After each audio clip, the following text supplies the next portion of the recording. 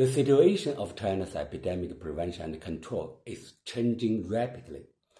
Chinese Vice Premier Sun Chunlan on Wednesday said that the pathogenicity of the Omicron virus is weakening and that the country is facing a new situation and new tasks in epidemic prevention and control.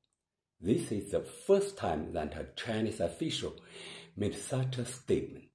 Also on Wednesday, Guangzhou, a big city in southern China, announced the lift of lockdowns in its temporary control areas and the resumption of dining in at some restaurants in the city.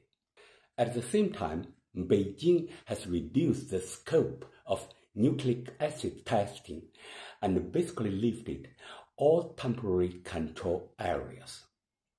It can be assumed that China is turning the page of large-scale lockdown. I believe that in the next few days, most of the lockdown areas across China will be reopened, and the economy will begin to recover under the new epidemic prevention policies.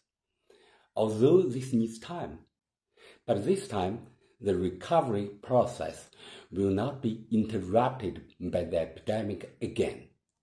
As lockdowns are coming to an end, the biggest factor that leads to the public discontent will be eliminated. It will have a very positive effect on maintaining social stability.